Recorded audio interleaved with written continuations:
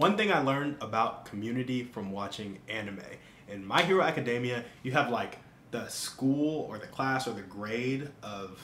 kind of heroes in that